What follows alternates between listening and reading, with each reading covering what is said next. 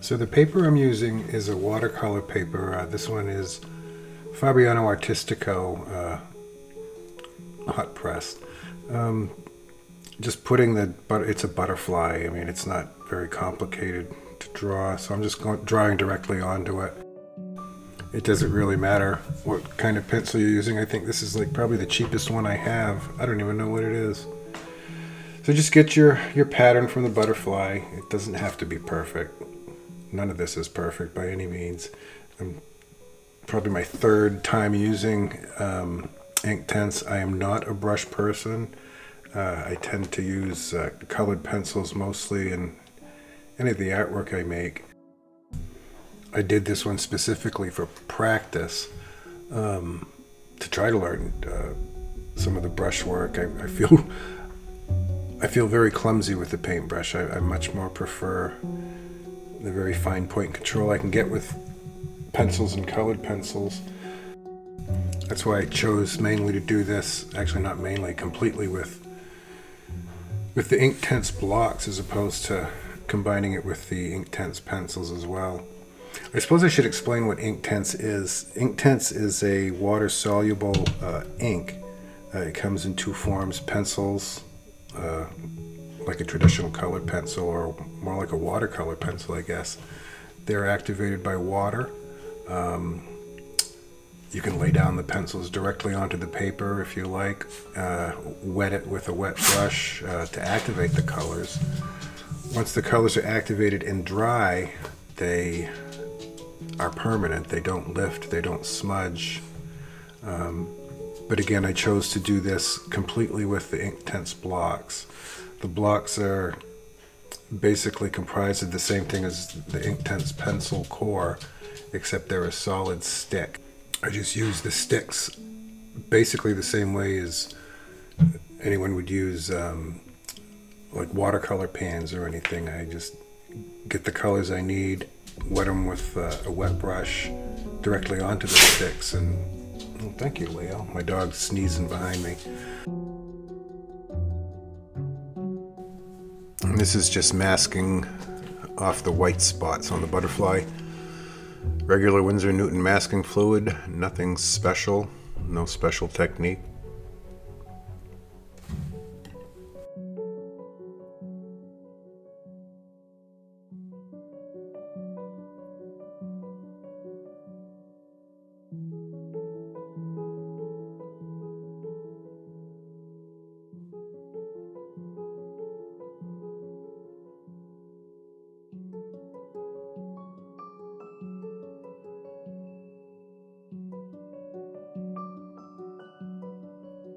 Now, one of the things I wanted to do was keep the background blurry and loose. So I'm treating the background a lot like watercolor, I guess. I wet the paper first so the colors can run and blend in together. I end up not really liking this technique. But again, lack of experience. I don't know what I'm doing.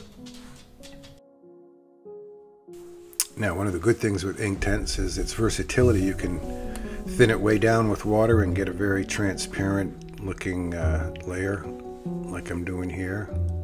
I think I got too much water here in this case, but you can also use much less water and much more of the product and get a very paint-like opaque layer instead of what I'm doing here.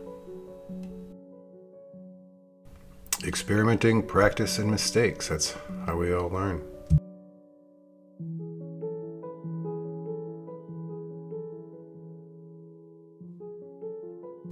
You can see here where I've wet the paper in the background, but not the butterfly's wings itself, where the water and the color pretty much stops right at that boundary.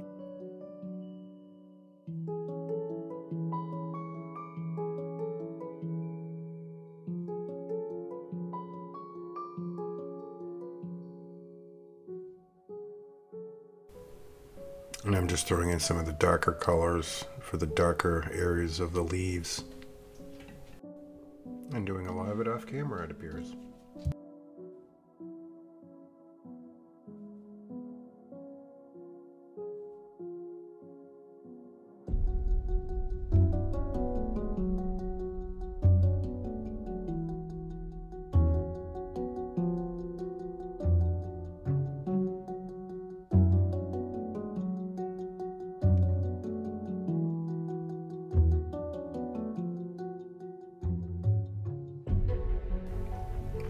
Sorry about the glare from the wet paper.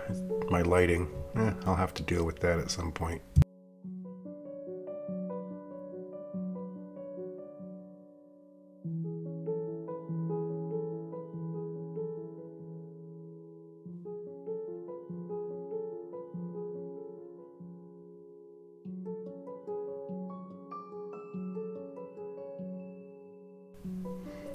Now you can notice how the colors, when they start to dry, lighten significantly.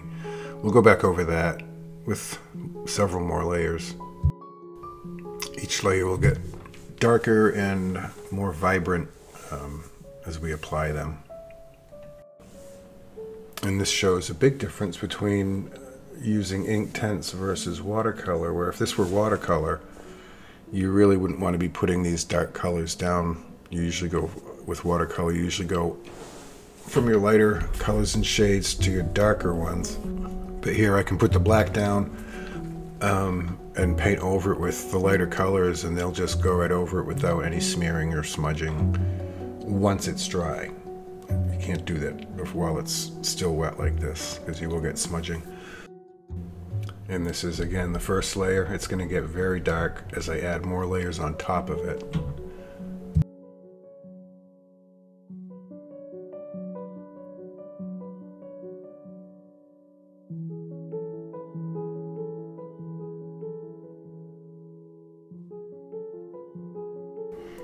Now the brush I'm using is a watercolor brush. It's a silver black velvet, number, I don't know, 6 or 9. Depends which way you hold it.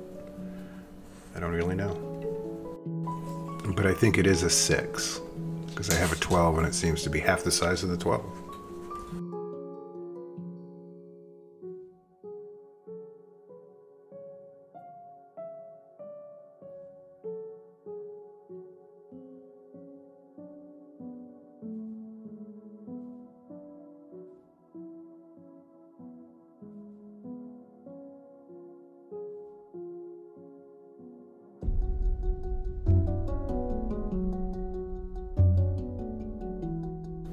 Now obviously here I seem to be missing a little bit of footage for the first layer with the orange on the butterfly and some of the background. I seem to have forgotten to hit the record button.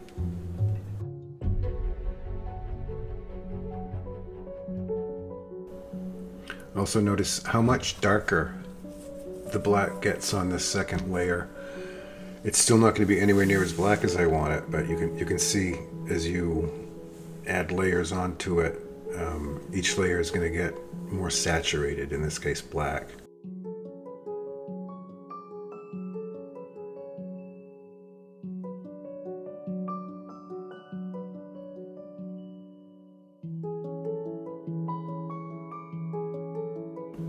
The yellows and oranges on the butterfly's wings, and even the greens in the backgrounds, will also brighten up with each subsequent layer that I put down.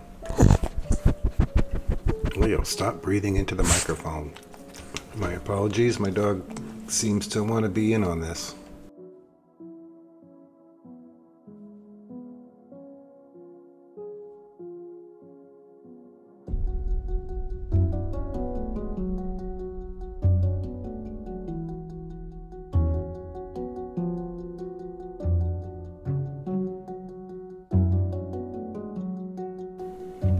Now obviously this footage is sped up.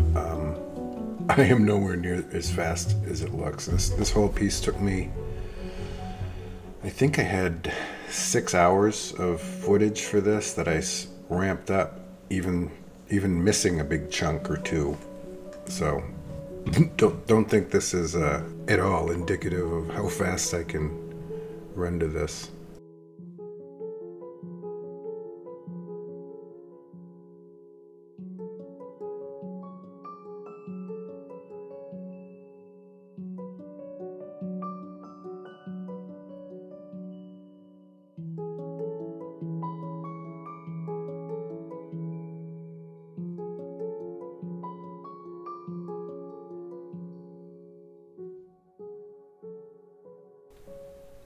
Here's the second coat of some of the lighter yellows on the bottom two wings on the butterfly are a little bit lighter color, actually quite a bit lighter. They're more yellowy than they are on the top.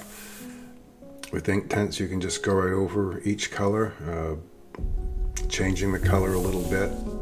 I'm mixing kind of a yellow and orange on the palette before I'm putting it down, and then trying to blend it up a little bit, kind of with a wet brush. Getting it up there, it's obviously increasing the saturation. It will lighten as it dries. I can always go over it with another layer, and I will.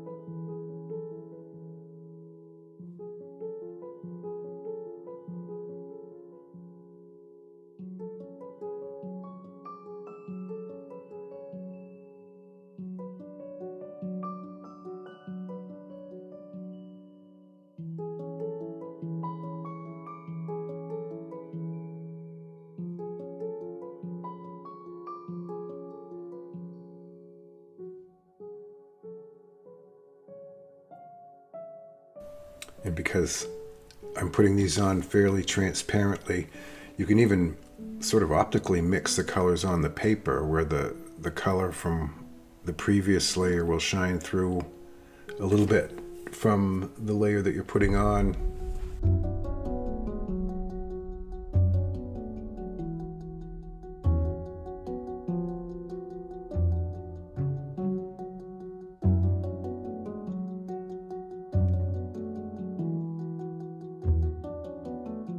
Now here's some of that orange. I want to say tangerine. I can't remember the exact name of the color. And this color goes primarily on those two upper wings.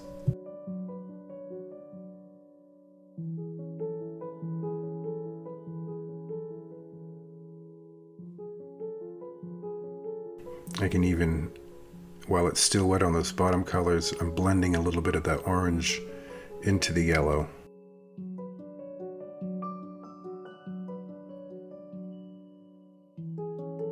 Now I'm starting with some of the background flowers that the butterfly's sitting on. Again, going very light, very watery mixture, blending with water, just kind of to get the shapes down so I don't lose them.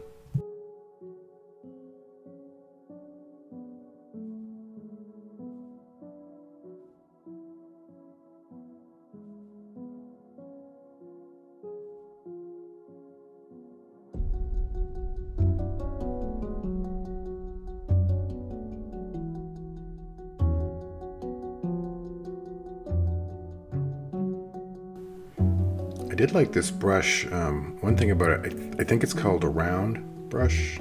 It tapers to a really fine point, and when you just use the very tip of that brush, you can get a really fine line with it. And again, on the background here, I slightly wet the paper first, not as much as I did before. I kind of overdid it on the first part, just to get those colors to blend and fade out.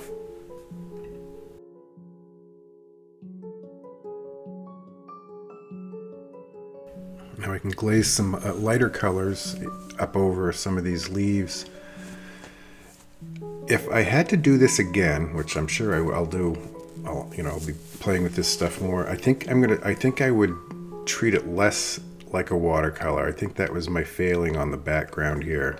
Way too wet, way too much water.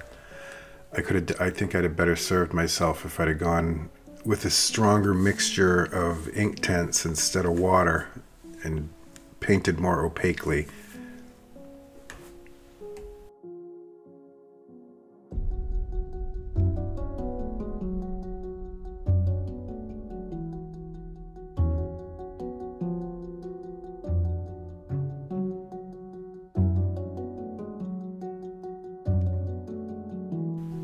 Here I'm removing some of that masking fluid.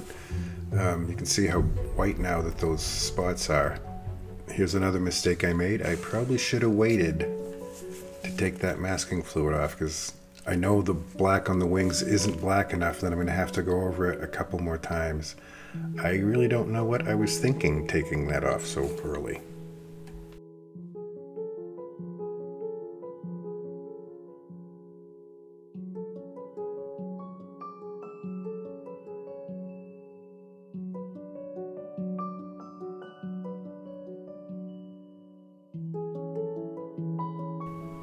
I've also become a little less tentative with the black. Now see, it's a stronger mixture and much more opaque. Again, it's going over black, so it's going to look darker, and it still will dry lighter. But man, I wish I would have gone a little stronger with the color to begin with.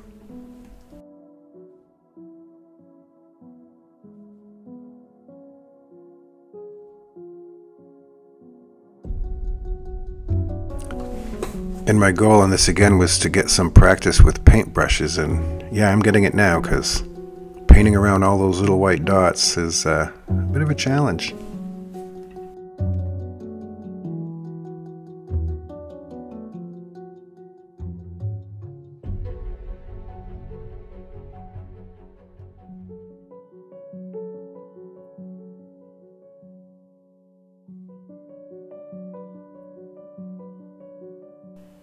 Here's a little real-time action, darkening the background a little bit. You can see how slow I really am.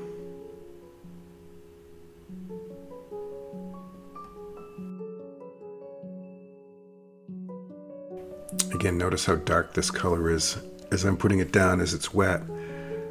Kind of scary at first, but it's kind of the color I want the end result to be, but I know in my head that it's gonna significantly lighten as it dries, and you'll see that as the video progresses.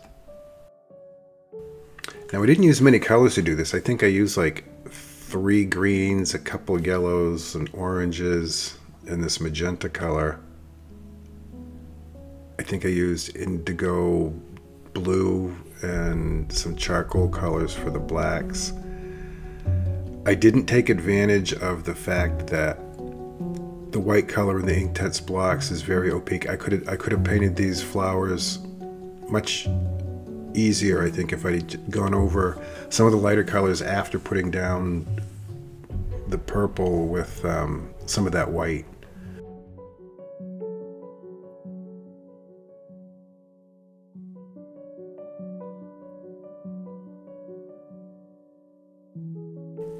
Just about wrapping it up. I put this aside for a while, and as I typically do, went back the next day, tweaked it a little bit with some more black. I forgot to record that. Anyway, if you managed to make it to the end of this without falling asleep and listening to me stammer, please subscribe. I do primarily colored pencil work as my main medium. I'd like to learn more painting, acrylic, oil, watercolor. If that's something that you're interested, you can watch me make some attempts at these and maybe learn something along the way.